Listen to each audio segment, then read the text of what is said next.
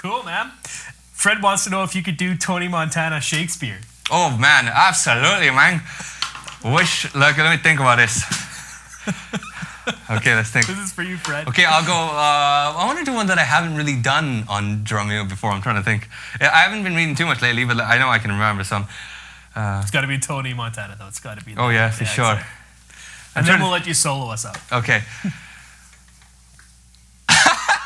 Okay, ready? Okay, whether it's to be or not to be, this is a question, man.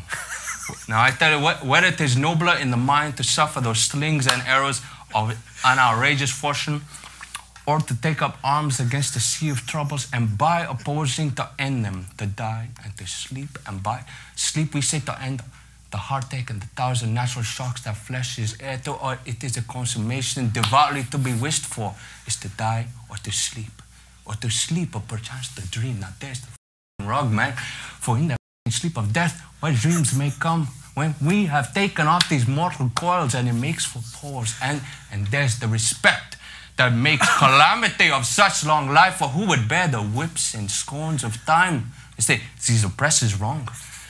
The proud man's contumely, the pangs of desire, love, and the law's delay, the insolent, the insolence of the office and the spurs that the patient bearer of an unworthy man takes when he himself might his quietest make with the fucking bare balcony, who would bear the whips and scorns of time, man?